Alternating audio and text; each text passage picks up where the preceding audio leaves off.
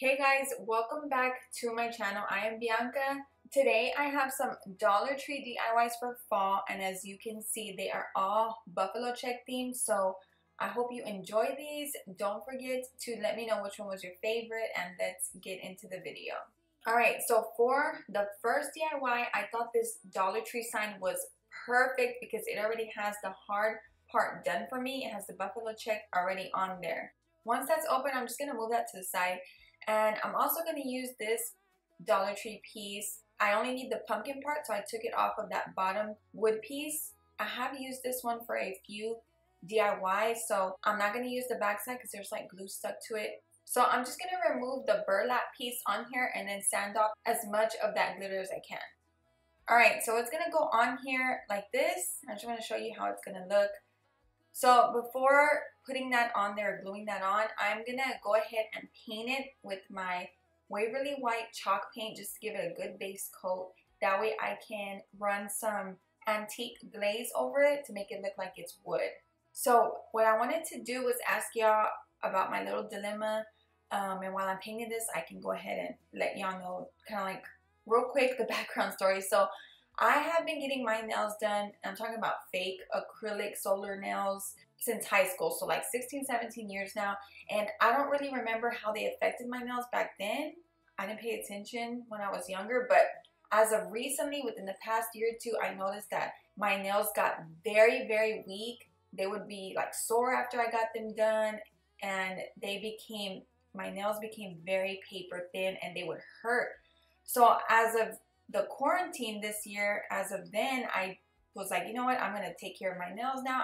I took like vitamins, or I'm taking vitamins, like the hair, nails, and skin vitamins, and I started to get my gel nails done because I wanted to take care of my own nails. Okay, I'll continue in a second. I'll remember where I left off. So I have this pack of metal words from Dollar Tree. I'm just going to take one of them and I'm going to paint one of them black. So since this is galvanized, it would probably be a little bit easier to use a spray paint, but I ended up doing about 3 coats of this black paint. So I always liked getting fake nails because of course you can get that long length that you want, or just the thickness of the nail that you want. And then of course they last for like 2 to 3 weeks, right? Well, I feel like I'm having bad luck or something, or you guys let me know, because I have been searching that gel nails are at least supposed to last the same, like 2 to 3 weeks. I just got these done, these maroon burgundy gel nails done for about a week and 2 days, and they already started chipping. So what are y'all's experience with fake and gel nails? I know gel nails are supposed to be more healthy for your nails, but aren't they supposed to last longer? Please let me know what you guys think. Should I try a different salon maybe? Alright, so back to our DIY. We're going to go ahead and take our bristled brush and run it over with this antique wax so it can look like it is made out of wood.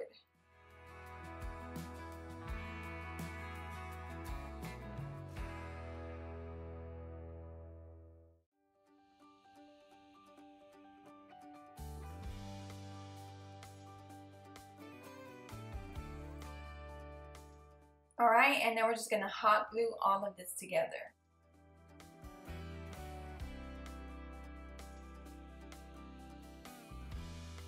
We've been fighting forever, gone over this 1,000 times before.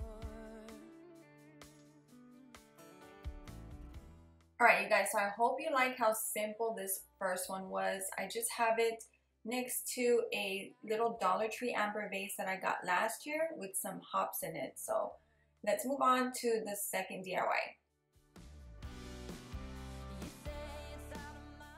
So for this next one, I'm actually using this thrift store lantern that is kind of broken at the bottom a little, and even there was something at the top that's missing. But either way, I'm going to cover that up with this huge bow I'm going to make with Dollar Tree ribbon. If you don't have a lantern to use, you can actually make one with some Dollar Tree frames. That's super easy. I know you've probably seen it on my channel lots of times, but if not, I will link the video below. I have all of this ribbon I'm going to use from Dollar Tree. The only one that's not from Dollar Tree is this white burlap one that I got from Dollar General. I'm going to start off with my burlap ribbon. first and a ruler. I know there's so many different ways to make bows, you guys, but this is just how I make this one. What I'm doing is placing it at 8 inches and I'm twisting it. And I did cut a ducktail at the end, but I'll show you that in a second. And then I am moving it down, and now I am measuring out to the 12 inches, and I'm going to meet those two together and twist.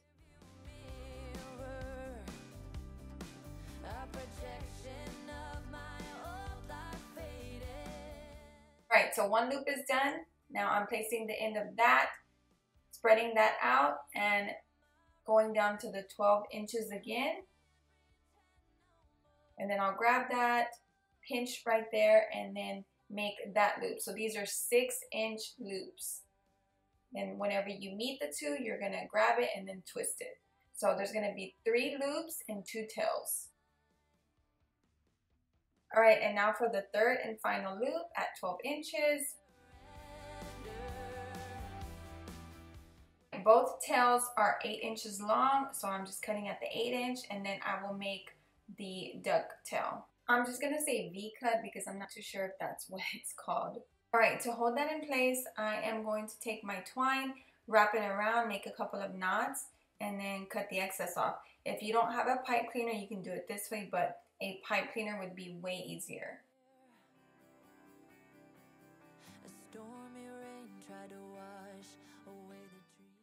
Okay, now I'm going to show you how to get that V-cut. So to get it looking like the other side, you just fold it in half and you're going to cut at a diagonal. And the diner's name is California Dreams.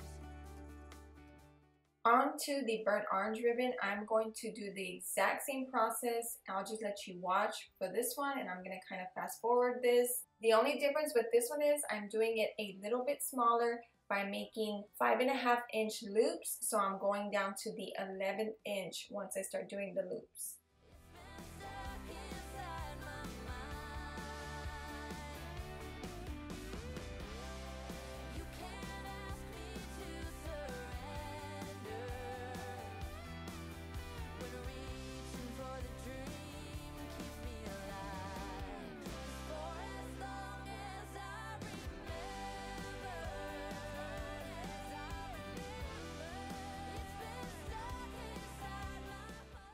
I'm just cutting the end to give me that V cut, and then I'm setting it on top of the buffalo check bow. I'm just kind of playing around with it so you can see all areas of this bow.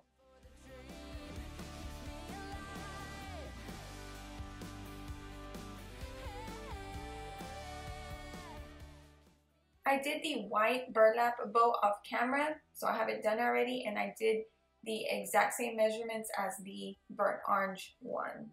So now I'm going to set it on top, and then we are going to tie all of this together with more twine, and then I'll be cutting off the excess, and then we can kind of play with it, fluff up the loops. All I did was kind of move some of the tails and loops to the side and then wrapped it around, and then we'll fluff it out again so you can't tell that I separated the loops in that area.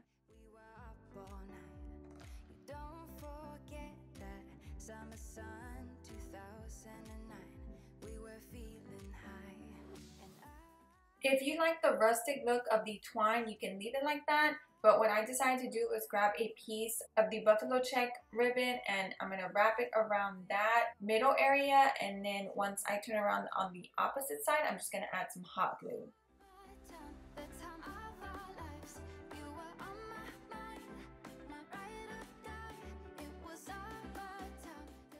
Alright, now I'm just going to hot glue it on here, but of course you can add this type of bow to anything you want.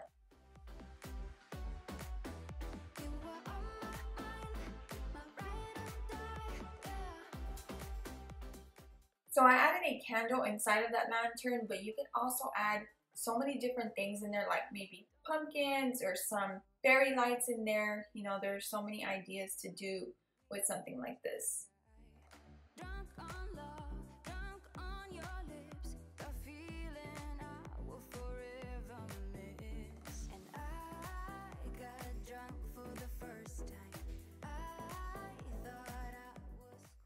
For For this next DIY, I'm using these two Dollar Tree items. I have the styrofoam pumpkin and I have this little crate from there that I already used for a previous DIY. That's why it's black already. I'm going to use paint to do buffalo check on the front of this crate. And it's not perfectly 6 inches, but I'm going to go ahead and mark 1 inch increments.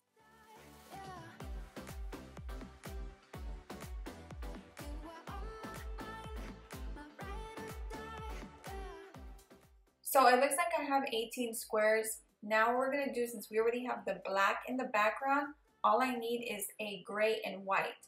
So first I'm going to mark where the gray paint needs to go, and then we'll paint those squares.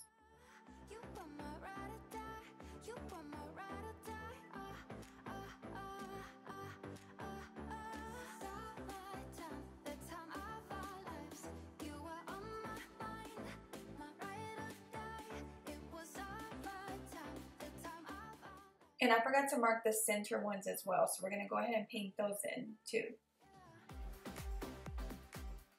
Lastly, I just need the 3 squares in the center to be white.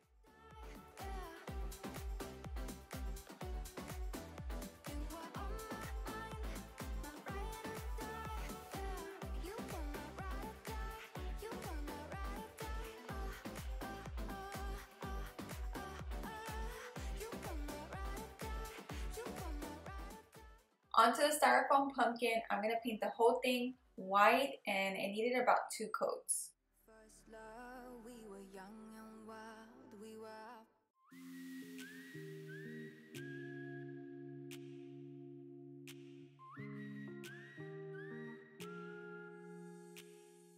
Instead of leaving this pumpkin just straight up white, I decided to grab some of my antique glaze and make some lines where the indentions are on the pumpkin already. You can do this with brown paint. Earlier when I painted the flat pumpkin white and made it look like it was wood in the first DIY, you can also use brown paint for that too. So once I do this part, then I'm going to take a bigger brush and I'll show you what I do with that next. I'm using a wet bristle brush for this next part to achieve this kind of antique looking pumpkin. So when I start rubbing on that antique glaze, it doesn't come on so strong and dark.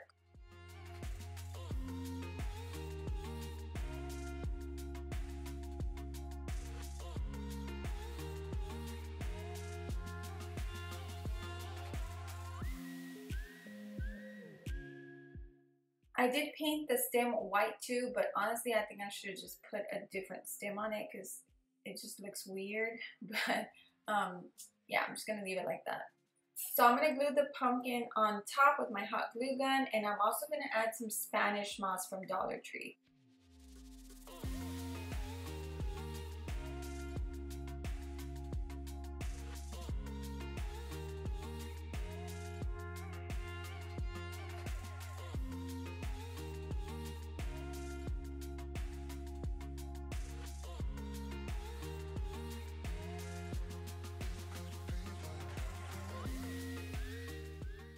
I want to make a little bow to add to the pumpkin. So since this ribbon is real thick, but I want to use it because I like that burnt orange, I'm going to cut it in half and then I'll show you how I make the bow.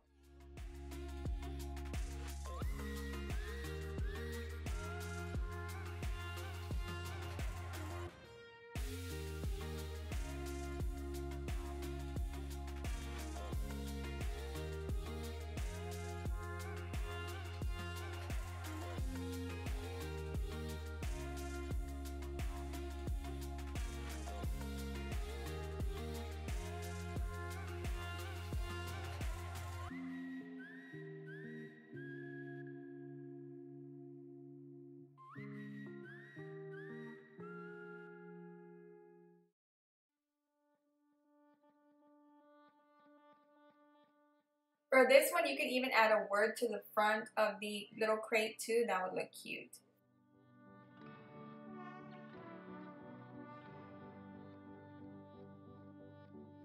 You feel so far away, though you're close. Where's your mind at? I wanna know. All right, on to the final DIY. I'm using this Dollar Tree Farm Fresh pumpkin sign to make a tray out of. So I'm just going to remove that tag and I'm going to paint the opposite side with my white chalk paint.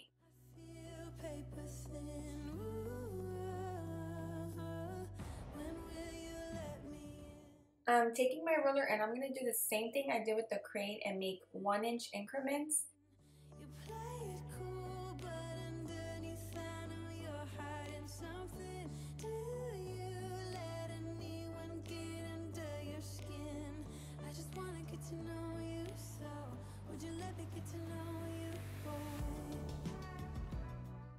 And I'm going to come in the opposite way and mark 1 inch all the way down too. Alright, now that I got all of my squares, since this one is white on the background, I'm going to mark all of the squares where it needs to be black. And of course I messed up in that little area, but I'll fix that later.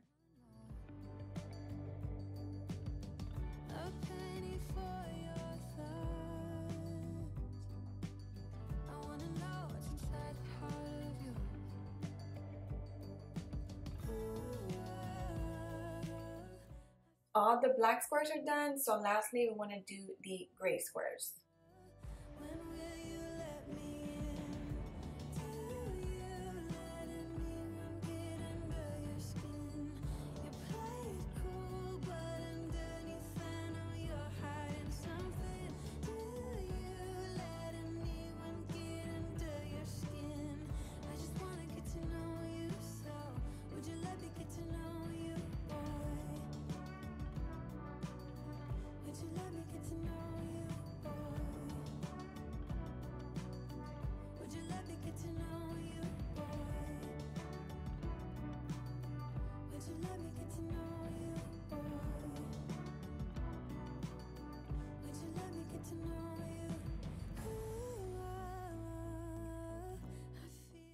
So I went ahead and brought the green leaf from the back of the original picture on the pumpkin and brought it to the front.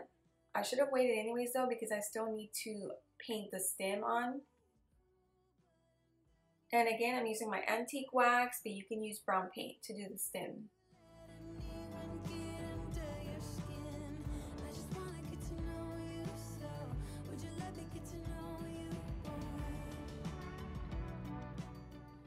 Okay, lastly, I want to lift this up. So I'm going to use these wood stems. I'm going to grab 4 of them and glue them to the bottom. And these are from Dollar Tree.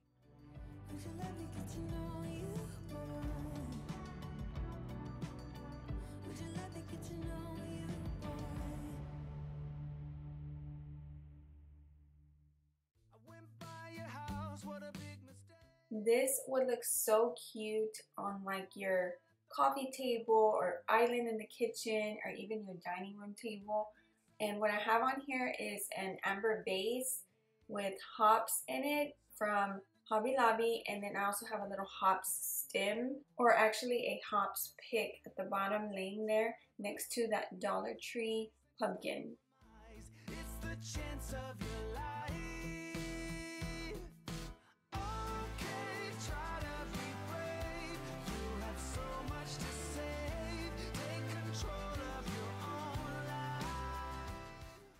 I had a lot of fun with you guys today. I hope you enjoyed all of these Dollar Tree DIYs for fall. Let me know which one was your favorite. Don't forget to like and subscribe. Leave me any comments below for questions that you have, and I'll see y'all in the next video.